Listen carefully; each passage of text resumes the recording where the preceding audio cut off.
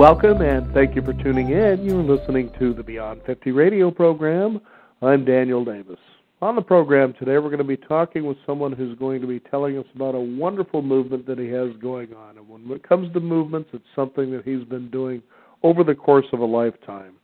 His name is simply synonymous with the folk music era, especially in 60s activism with the rock group Peter, Paul, and Mary. Joining us here on the Beyond 50 radio program, I'd like to welcome our guest, Mr. Peter Yarrow of Peter, Paul, and Mary.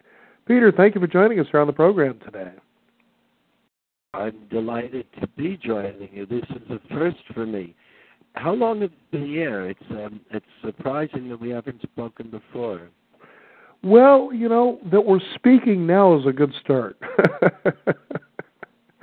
Now, I grew up as a young child, and of course, one of the big songs a lot of people really identify the group Peter, Paul, and Mary with is Puff the Magic Dragon. And the simplicity of being able to sing such a wonderful song, with such a great story, really permeates what you and Paul and Mary were really about as far as your music and who you were in creating this all together. Well, Puff the Magic Dragon was one aspect of Peter, Paul, and Mary's singing that people frequently think of us as being primarily with songs like If I Had a Hammer, Blowing in the Wind, and certainly, when it comes in many other songs that had very direct relations, movements that we were supporting and in which we were involved. But there was a whole other series of songs that were a picture of what folk music was about and how it affected us.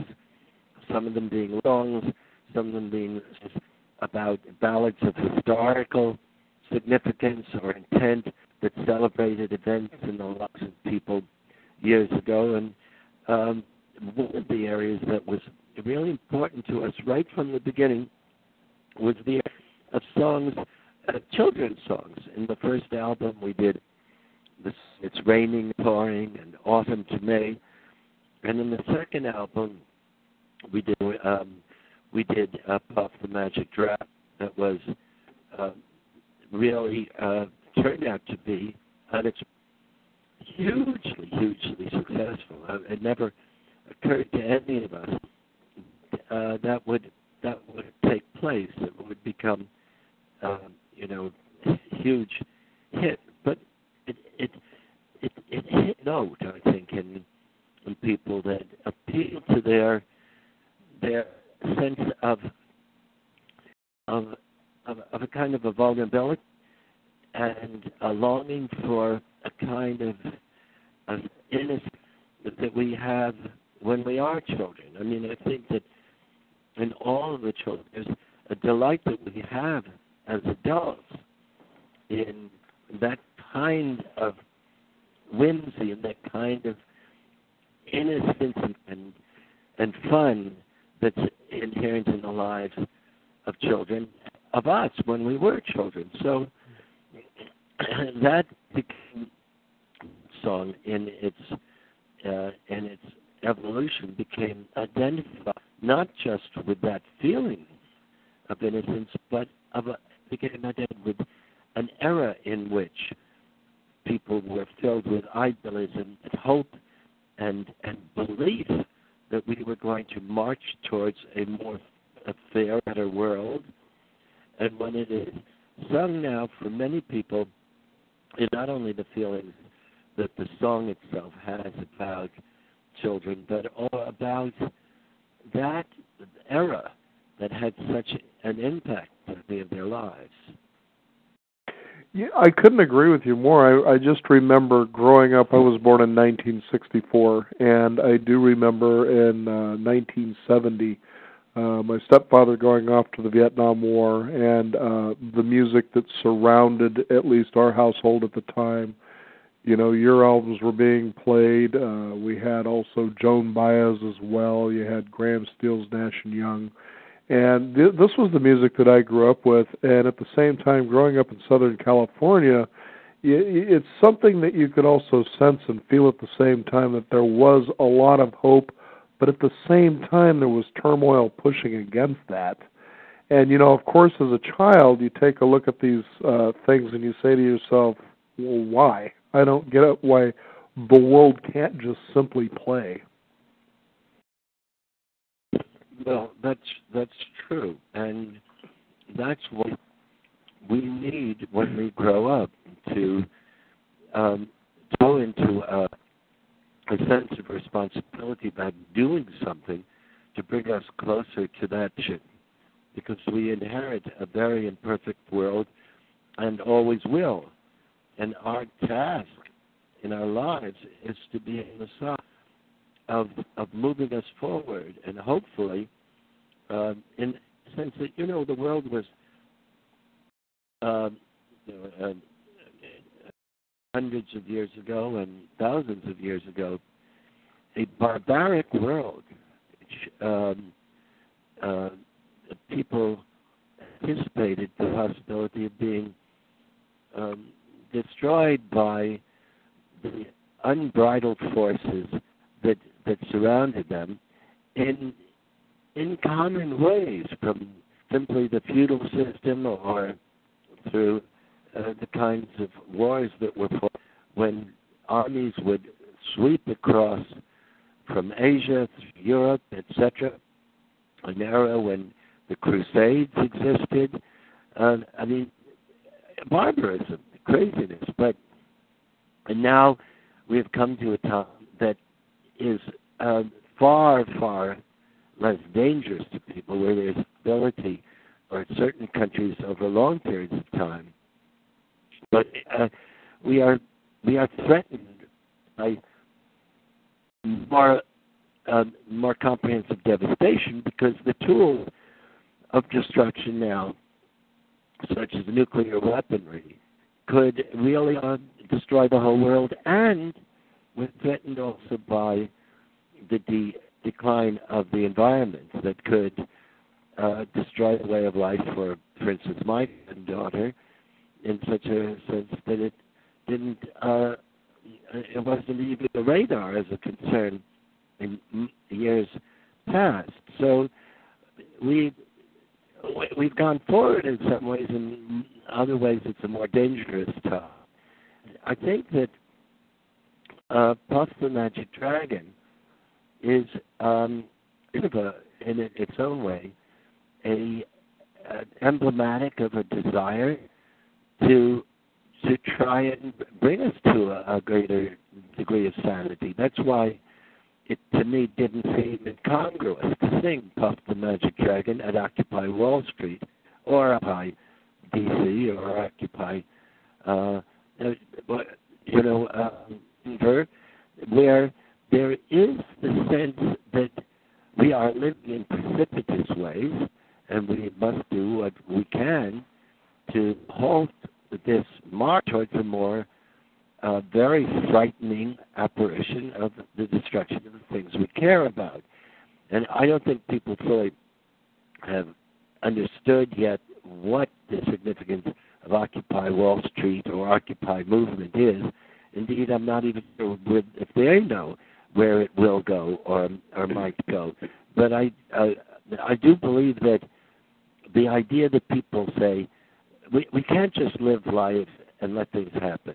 We have to get on board and do what we can individually to try and create a fairer, more just society in which the possibilities of destruction are diminished. Mm-hmm. It brings up something that just occurred to me. I remember as I was in the 5th grade, I happened to be a student of a teacher who was a major of World War II. And really wonderful teacher, probably one of the big influences on my life when it came to hope, at least for myself. I wasn't the trouble kid that I tended to be in the grades before, going to the office all the time, but, that there was hope for me, so to speak. And, not that school didn't tend to be boring from time to time, but I remember that he had said one time that whenever you point your finger out towards something that you believe is the cause of your woes, your troubles, in other words, and blame, always remember that you have three fingers pointing back at you. We tend to live in a world sometimes where you see almost too much of that. And you say to yourself, as you're pointing out to the world the result of your woes and your troubles, what responsibility are you personally taking to change that? Not just for yourself, but for other people as well.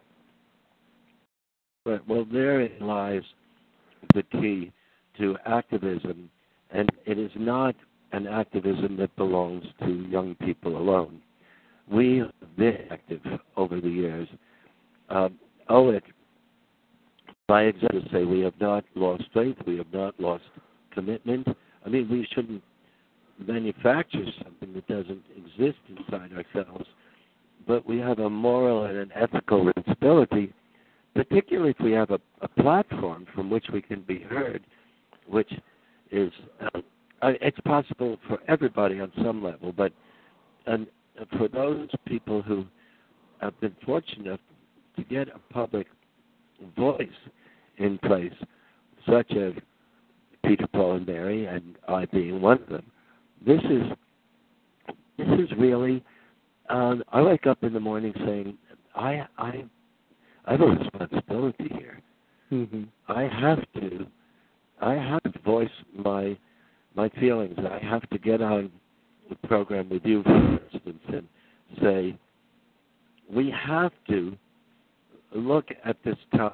We have to, for instance, we have to make sure that democracy is secure, that business interests that are now inherent and legally able to elect people who are then beholden to them, that interferes with the proper function of democracy in very serious ways. And we've got to stop that. And we have to say, look at these and say, how do we do that? And the most important thing to remember is that in the movement history, nothing has been achieved through domination and powerful hurting of somebody in some way. It has been achieved through inspiration and love, and this is the way of successful advocacy historically, and is and should be the way of it in the future. Mm-hmm. You know, being someone who was an activist during, the civil rights movement, you marched with Dr. Martin Luther King. For crying out loud, there you were, the March on Washington. Anti-Civil War, anti-Vietnam War. I mean, you've been involved, and even just recently, this March on Wall Street, where, as I understand, you were even doing sing-ins as well. Do you see a difference in the tone, or is there, in fact, a change in the activism where there seems more hope and possibility now than there might have seemed like then? I mean, we have the ability to text message immediately what's going on in certain areas. You just can't hide that anymore. The media just can't, black out areas and act as though it doesn't exist. It isn't controlled as easily anymore. Does it seem more hopeful nowadays than perhaps maybe it seemed then, or does it seem the same? Well, it seems more hopeful then in some ways and more hopeful now. Then there was the possibility of igniting people's hearts and commitments through a common system of communication that allowed, for instance, radio to play songs like Blowing in the Wind and If I Had a Hammer, and everybody knew them. And we don't have that now. I mean, just tell me, what is the we shall overcome of today's efforts?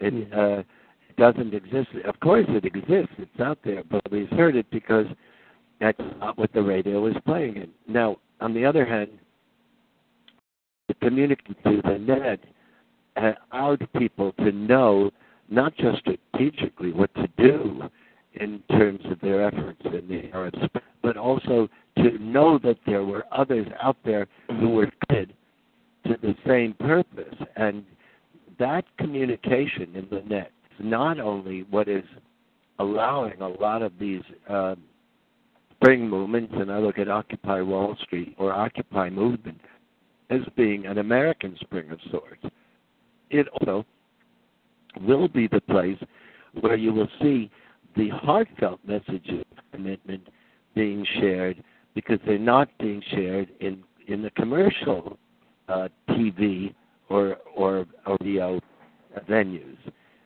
where well, I can't say radio, but I could say music radio. You know, sure. Mm-hmm.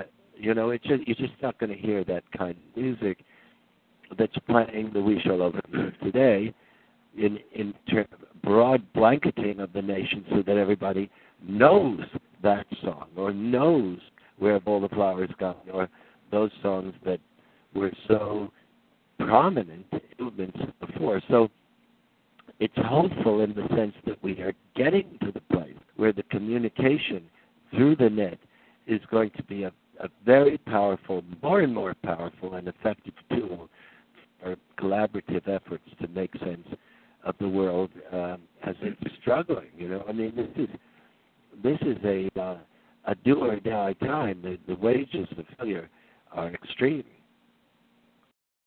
Couldn't agree with you more. I know that, you know, over the years as I've broadcasted radio, and I've had the opportunity to speak with many great activists and musicians, that, you know, a looming question always began to surface, and it seems like the news about the state of world affairs almost loops itself. It seems to just repeat itself, and I keep, you know, thinking, are we ever going to get the lesson? You know, we hear about peace, we see movements and activists, you know, for peace. We see a lot of solutions out there, you know, world hunger, being able to stave disease, you know, showing, you know, how we can build better communities, how we can all support each other. And you just can't help but say, why do we keep being in the same ridiculous loop? Why it keeps repeating itself? And then you have leaders, once you spotlight them, say, well, you know, it just isn't existing, as though, you know, well, it's right here in front of us. You know, what is it that you're doing that perpetuates this to continuously happen, when we really all feel inside of ourselves we just want to move a different direction, that we all want to be loved? We all want to be respected. Well, we certainly want to be appreciated. That's inside of ourselves. That's inside of ourselves. But the real root of a lot of the problem is greed, and greed didn't exist unless people looked upon material wealth as being happiness and power, which after a certain point it's not. I mean, when you have enough, you're not struggling to survive, and you can have enough to eat and a home over your head, and you can have your medical care and etc. You can have as much happiness in the world, but the accumulation of more wealth is a waste. And people who are in hospice are not wearing their jewels. I sing, you know, in hospice. I'm a big advocate for it. I'll tell you, you know, if people were to act with a mindfulness of what is really important prior to that period of time in lives, there would be a really effective, caring, national and international place of being. But what has interfered with that and continues to interfere with that is the reality of greed that has taken hold of us, and the inequity of wealth has really, as long as there is that kind of inequity or injustice, you're going to see the force propelling us towards not only societal dislocation, but war. If you want to stop war, you have to create equity in countries like Egypt. I mean, people have to have a mutual stake in making society work. And if people are desperate and hungry and poor, they can be mobilized in hatred, and therein you create the conditions of war. So if we want to build a society where it's safer, we have to get greater equity, and we have to stop the intrusion of greed as it really becomes more and more a dominant factor in determining what kind of society we're living in. Now, I know that over the years that as you've been involved in activism, that you've also received your number of death threats. It seems there's always a threat when somebody's moving in a direction that seems peaceful, that threatens somebody who perhaps doesn't want this. And I kind of liken that back to the days that probably all of us have either experienced directly or witnessed directly or even experienced indirectly, that of playground bullying. I had the opportunity to go onto YouTube where there's a wonderful video of you singing with about 200 plus students, Puff the Magic Dragon, and this was an appearance that you made at the Reading Bug, which was in San Carlos. And, this is part of an activism that I know or I understand you've been involved with for a while, which is to stop bullying. I mean, that starts at a very young age, so you can almost see where the perpetuation of violence can actually start at such a young age to where somebody, a student says, I just don't belong in school anymore. I don't feel accepted by my peer groups. I'm lost. I'm confused. And someone comes along, just like a terrorist sort of a recruitment, and says, well, we understand you. Come and be part of our cause. And before you know it, you're almost done. Tell us about this performance that you had at the Reading Bug. Well, the performance of the Reading Bug actually was something that I do all the time. And to promote, ostensibly, it's like doing concerts with Peter, Paul, and Mary, except instead of Carnival, it's at the Reading Bug. And what happens are many, many, many bookstores like them, like the Reading Bug. And there, and there are many people who have books out, as I have, and promoting this new version, a Puff book that was put out about 3.5 years ago that became wildly successful and was an illustrated book of the Magic Dragon with a CD with my daughter and me singing on it and a couple of other songs. And it was wonderful because, I can't tell you if there's another activist folk singer that's been able to sell 1 million things in the past couple of decades. But here I am, 73 years old, and saying, wow, this is amazing. And so I, to promote this, I go out, but instead of just signing autographs, I sing, and it's like a cross between, I used to say between a march, a march on Washington, a concert hall, and a family gathering.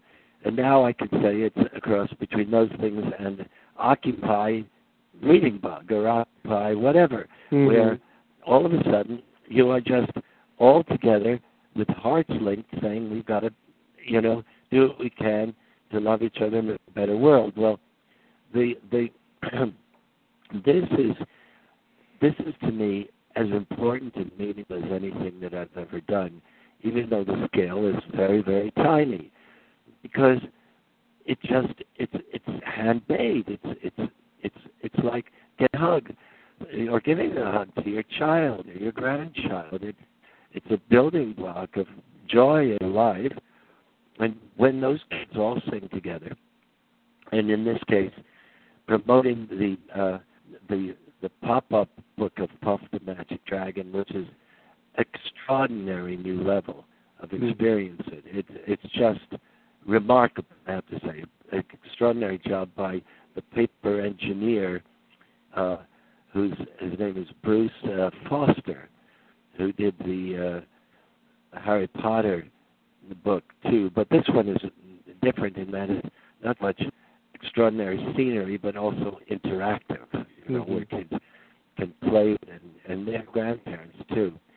And as you open the page, the Jolly Roger goes down for the pirate ships lowering their flag, and the pirate extends his hand, and there's Jackie Paper on a rope swung by Puff the Magic Dragon as he goes into the lake where they're playing. Well, when I do this, it links not just to the idea of creating a little world for a little time. Kids are singing together and accepting each other and not pushing the other away. It stops the building of, as you suggested, towards war. It's called the Pyramid, and the Anti-Defamation League described it in this way. It says it starts with bullying and teasing and pushing you away when you're children, and then builds to bias, hatred, racism, then it builds to war, and then Holocaust. So if we want to stop it from evolving, we have to build that kind of trust, that kind of acceptance among children. Now, my main work now is through Operation Respect, which has a program which is in 2,000 schools in the United States and all over the world, in Israel, in Arabic, as well as in Hebrew, in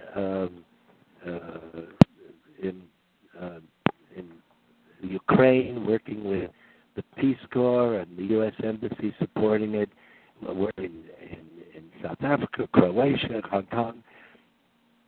But there's a program called Don't Laugh at Me. If you're an educator or an involved parent working with children, or a school psychologist, or a school counselor, or an administrator, or a law enforcement person working with kids to help them through difficult times, you go to operationrespect.org, which is www.operationrespect.org. You can download this free program, and it has curricula that was devised by Educators for Social Responsibility, and then infused with music, and you can download over 50 songs that are really wonderful to play, not for kids, but allow kids to sing themselves. First, you let them sing along with it, and then they just sing by themselves. And when you're singing with somebody and you're a child, you're not likely to turn to them after you finish the song and say, well, I don't like you. You're the wrong religion or the wrong color. So in that way, this work is really connected to the same work as the Civil Rights Movement and the other efforts of which I've been a part through my life. It is creating an environment of respect and caring, but this time in the educational arenas or places where children congregate, such as bookstores, and it uses, instead of just a CD, if I put out this CD, it would have sold 50 copies. But this CD and the book sold over 1 million copies, and the new version will sell lots and lots. And there's another vehicle, by the way, that we're using, which is an app, which is a new concept. But here we have an app for Puff the Magic Dragon, which you get just by going to the App Store, or the market, as they call it, and you download it on your iPad or your smartphone, whether it's an iPhone or an Android, and you can sit there like you're a child, or if you're a child, and just be enchanted by the most extraordinary kind of interactive exchange with it, where you press on a screen, and something happens so that the fans in Puff the Magic Dragon, where you see Jackie Paper with his fancy stuff, his sealing wax and string, and you press on it and they go, and they go all around the page, or you press on it and other things occur that animate it. The flowers bloom, the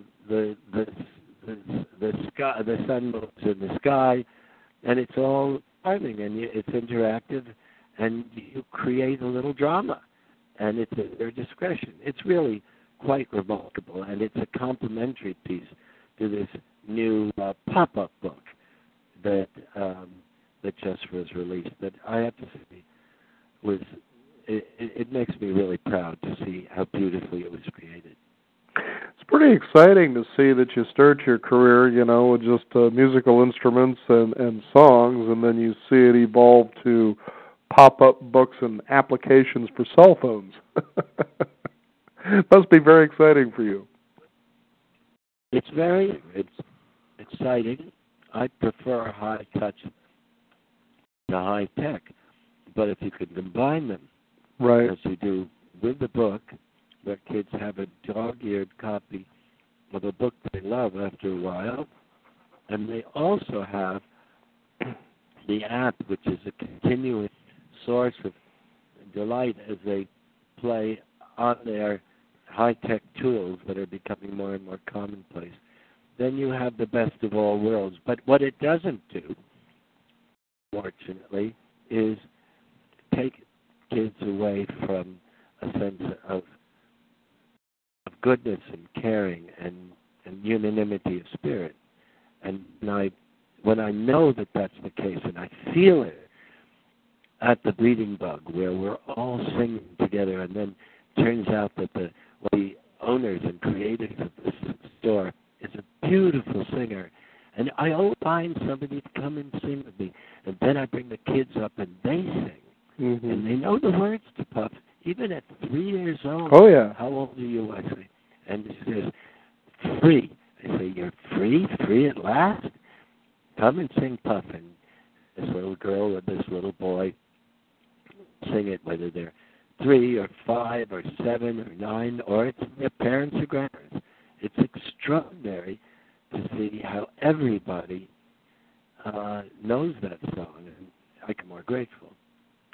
I'm reminded as I was growing up that I had the wonderful opportunities to go to campouts where, it could be with the boys' club for a week up in the mountains of San Bernardino, or whether it was with another organization where it was, 4 or 5 days, and there was always that ending note of the campfire, and then there was the stories, and eventually the songs. And you couldn't think of yourself that there's a greater place that I would rather be than right here, right now, enjoying this. And in that moment, it was the reason I feel that we all felt together, that we were all equal, we were all enjoying ourselves, and we had that mystical experience of the fire with the night surrounding us. And I can see how, as you go out and you perform, especially at places like the Bug, that opportunity surrounds us, even in the light. That we all have that feeling of being able to express ourselves, to be heard, but most importantly, to belong and to be appreciated. And you can see that even bullies would be washed away in the love and the acceptance of something like that, where they would no longer have to fear, which is part of the reason they bully in the first place. You're absolutely right. I mean, this is bullying to a large degree exists because of an example set by adults, where there is all an inequity of power. There's when whites were dominant over black, or where they still are, there is an equation of inequity of power that it invites, encourages, and fosters bullying. When some kids are physically strong mothers, or when men are stronger and can intimidate women, you see bullying going on. and you see that it exists at every level. So if you want to eliminate bullying, for instance, the kind of bullying that I believe the United States got into in terms of its foreign policy historically, where a big strength it was, you call other nations when they know that they are publicly humiliated by the United States, saying, calling them out in certain ways.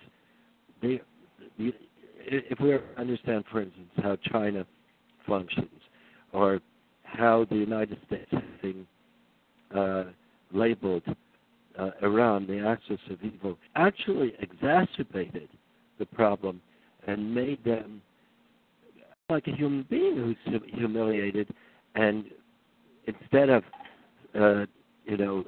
folding their tents and going away, it just created a circumstance for greater danger, for greater violence, and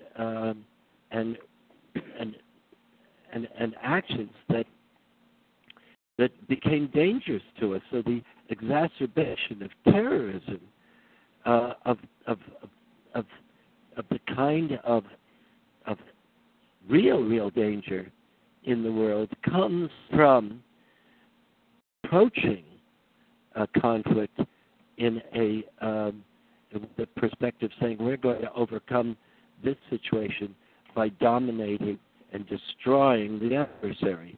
And if Russia couldn't do it with Chechnya, because it just reemerges, I don't think anybody can do it to any country or any people. It's just not going to happen. The anger will intensify, and over the generations there will be retribution. The only way to get rid of that equation, to approach the dilemmas of the world with an understanding that we really have very little alternative to finding ways of resolving conflict nonviolently, because as it turns out now, the economics of war and destruction are such that what it used to take a nation of equal power and money to threaten a large nation. Now, it only takes, a few $1 million to create a weapon that can totally demoralize a country. I mean, we didn't need to be invaded by a country, and we never were invaded, to have 9/11. And I saw this coming, and there will come a time when we will say we've got to deal with problems differently, because the technology of drones, for example, is such that we'll have on our hands a problem with having, anybody, the president, let alone members of Congress, out of doors and potentially being struck by a drone attack, because we would have to have a shield. I mean, everybody walking enclosed in a bubble, a stadium, if everybody could kill everybody else, or anybody can kill anybody else. In that situation, we are moving in that direction, although it's a long way from that. When a little group of hating people can acquire the technology to intimidate and interfere with the lives of others, as just happened with this terrible bombing in Afghanistan that came across from Pakistan. Here, basically, Shiites and Sunnis have been living together in, relative peace. All of a sudden, these bombs go off, and it comes from Pakistan. That didn't take a country to do that. It just took a small group of people that had the technology and absolutely intimidates and frightens the entire nation. Now, once that exists, you have to say, then how are we going to deal with it? Well, the same way you would if you were to give everybody in the room a knife, let's say. Okay, now you all have a knife. You can all stab each other, and you can all kill each other. Shall we go at it, or shall we figure out a way to give everybody enough so they won't have inequity that will cause this kind of behavior? So, in a sense, we are rushing pell-mell towards a time where everybody will have access to not a lot of money, to the ability to intimidate or destabilize a nation. So how are we going to deal with that? We could either become the most horrific Orwellian police state in the world, and in doing that, you put power in the hands of a few, and an ideal idea like communism was hypothetically something that could have been wonderful, but it turned into a horror show because put that power into the hands of somebody like Stalin, and they come along, and you've got quite the opposite. And that is true throughout many of the nations of the world. Mm-hmm. And, you saw that in Libya. And so you're saying, well, what can we do? Just looking way down the line and saying, where is it going? That I look at in a short-sighted way at what we're dealing with, is going to come up with solutions that might not really be applicable to the real dilemmas we're going to be facing. It is not in our interests to let the environment of the planet deteriorate the way they are, the way it is, in such critical ways. If we allow this to continue and we don't care about the future, then it's like greed of this generation not appreciating the natural rights of this generation to have an environment that works, that's viable, that's sustainable. And what happens is if we don't address that, there will be massive people who are in desperation. And the massive people who are in desperation will be trying whatever it takes to get what they need to survive. Mm-hmm. And that could create the kind of chaos that is Orwellian in its implication. I can certainly know, Peter, that I feel very encouraged, and I think that a lot of the youth, and especially most people, are feeling encouraged that, it's not going to be easy. It never usually is, but anything that takes work and effort is always worth doing because it helps transform your perception, the way you see the world. And I remember, as this quote has been thrown around quite often, as Gandhi says, be the change that you wish to see. I don't know if there was this particular quote, but if there isn't, then I'll attribute it to you. Be the inspiration that you wish to experience.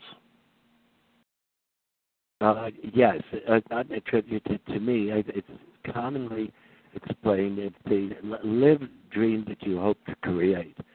You cannot do it simply by saying, them do it, and we will make the forces out there that have control do it. That's what the Occupy movement is saying we cannot rely on the forces out there to create the world that we want. We have to live it ourselves, each person in our own way.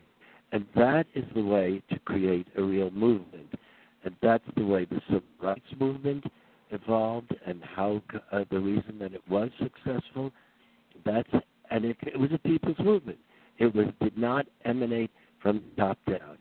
It came from the grassroots people involved in such a way that it was universally people take steps in their own lives to live the thought of what it to not be racist, to not relegate people of color to not only second-class citizenship in America, but to being potentially the targets of racist attacks or pursuit by a lynch mob, and that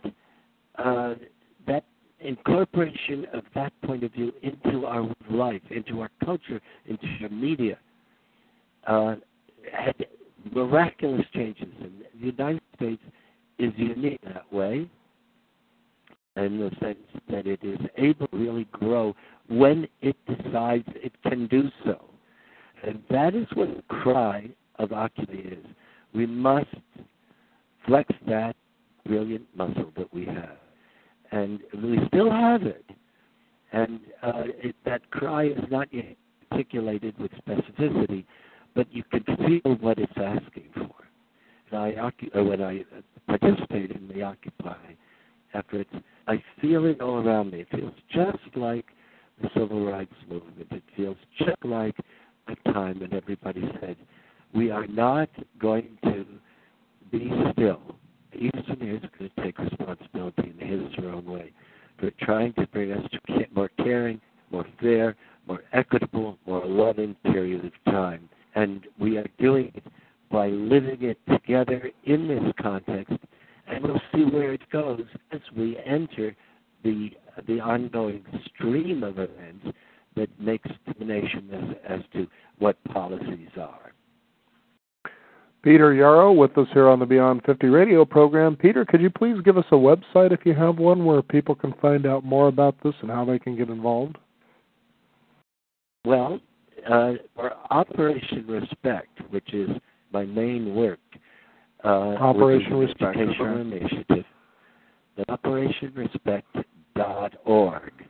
And that's where you could get 50 songs that are free and the curriculum that's free, and transform your school, your town, into a place where there is a greater, what should I say? Which is it's kinder, it's bully-free, and we're doing that in Charlotte, North Carolina. We're doing it in Rockford, Illinois. We're doing it in schools and in communities, and it all has to take place locally. You can't just have an edict from above and say this is going to happen. You've got to live it, in an intense and personal way. And then, if you want to know what I am doing, I've got a very uninformative Facebook page because I just haven't been able to get it together to deal with it. But soon I will have more of a website. You can go to Peter, Paul, and Mary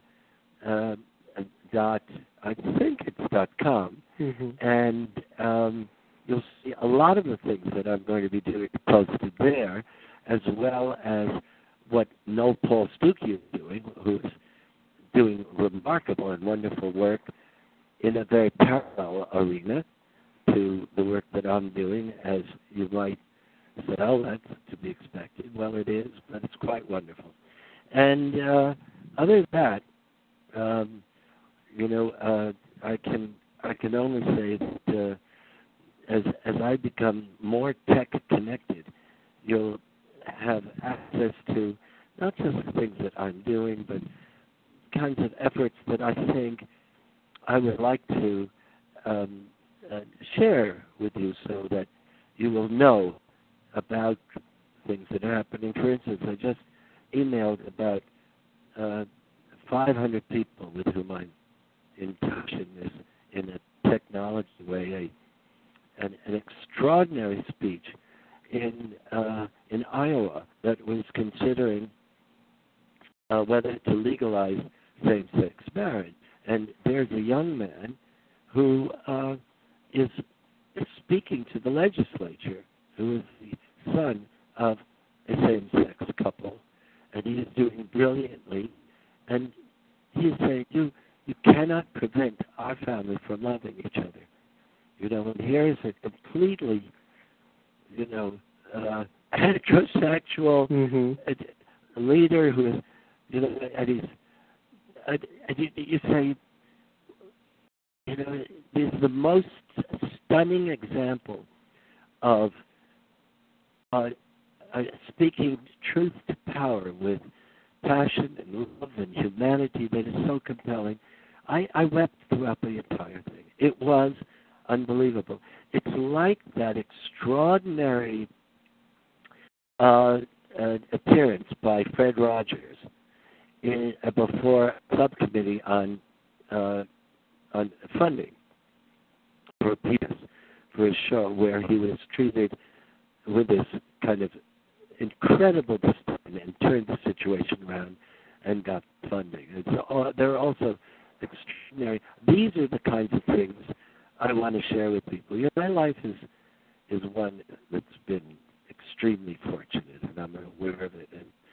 And I'm now able to do things that I could not have done in years past, because I am at a stage where I really am receiving a lot of very, very wonderful information, and I can become a kind of a dissemination point for it, and also living a sense of gratitude all the time. I can step into the shoes of that interview, and believe me, I'm not turning away from the challenges that surround us, as you can tell. But I am also very hopeful, very optimistic, because I think the forces that are moving us towards a more sane, equitable, and sustainable world are growing with great rapidity. And I could not be full and more grateful to be a part of it and to talk about it with you. I mean, this is not, to me, work. This is a privilege. To just talk about things I care about and share these thoughts is a wonderful thing, and I'm grateful for the opportunity. Peter, I feel very much the same way as I embarked on radio many years ago, and the many wonderful people such as yourself that I've met. Sometimes you thought to yourself, I didn't think life would be long enough that I would be having a conversation today with someone whom I grew up with singing songs like Puff the Magic Dragon and Blowing in the Wind. Peter, it's been a true pleasure to have you here on the program today. Thank you for joining us. You're truly so, my brother. Thank you so much. I appreciate it. Well. Thank you again. Our guest today, Peter Yarrow. I'm Daniel Davis. Thank you for joining us here on the program. Be sure to visit us at our website. It is beyond50radio.com. That is the number 50. Sign up for our free weekly e-newsletter. We will have an archive on this show on our blog. Be sure to go there as well. Again, thank you for joining us. This is Beyond 50, and remember, live your day past halfway.